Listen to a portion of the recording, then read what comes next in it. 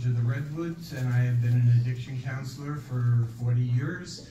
I'm running on the Progressive Labor slate. I'm also part of the Central Committee for the College of the Redwoods faculty organization.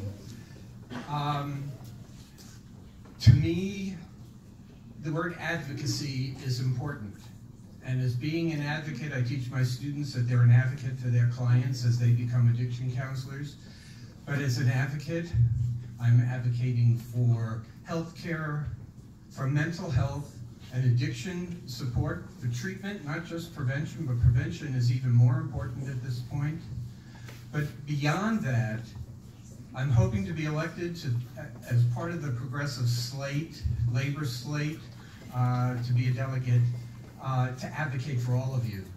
Whether you're a moderate Democrat or a progressive Democrat, and we see what's happening in the Democratic Party, that we seem to be moving left,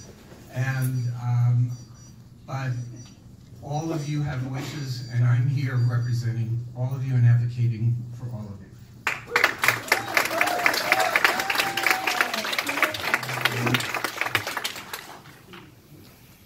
Good morning. My name is Jeff Hunterlock.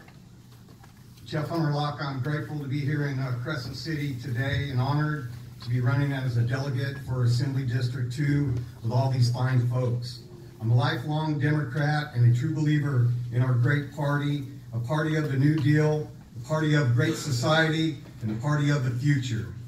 I'm proud to be a long-time member of the operating engineers here on the North Coast, and I work on behalf of labor every day to make lives better for working people. I fought hard for SB1, which funded billions of dollars for our rural infrastructure and brought good new jobs to Del Norte and Humboldt counties and also the rest of California. I fight for hard living wages, California approved apprenticeship programs, and a higher standard of, for all workers' safety. I'm fully committed to labor issues, to pass Medicare for all, and to do everything in my power to stop Donald Trump in 2020. I believe all voices should be heard, and that our party works best together when we're united. California leads this great nation. Thank you. Have a great day.